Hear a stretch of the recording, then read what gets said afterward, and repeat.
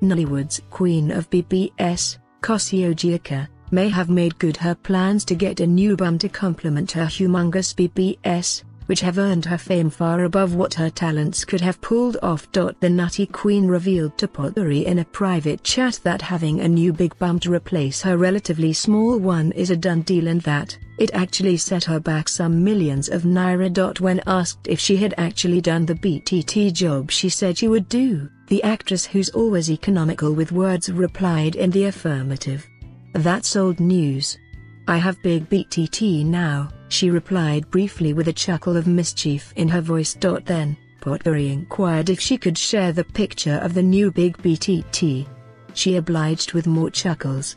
"So, you expect me to give out my new massive BTT pictures just like that? After spending N1.5 million? Please chill.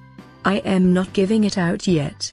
You will see it from my new musical video," adding with more chuckles and teasing words. Cossy caught everyone by surprise when she announced she was going under the knives to make her bum as massive as her legendary humongous BBS. There's probably no other African movie star more popular for their bumper BBS than Cossy Ojiakor. I prefer to call her Commotion Cossy because wherever she goes, commotion follows her, as all male eyes and even female ones bulge from their sockets at the sight of Cossy's colossal twin towers. Some have called her Nollywood's queen of BBS, and rightly so, as the nutty queen has never failed to put her BBS on the line, but it appears the diva wants to give her fans the best of two worlds. Interestingly, some minutes after our discussion, Cossy added as her profile picture on WhatsApp a cryptic picture of her back, showing her back, hip and a bit of her glutes area, but not the maximum.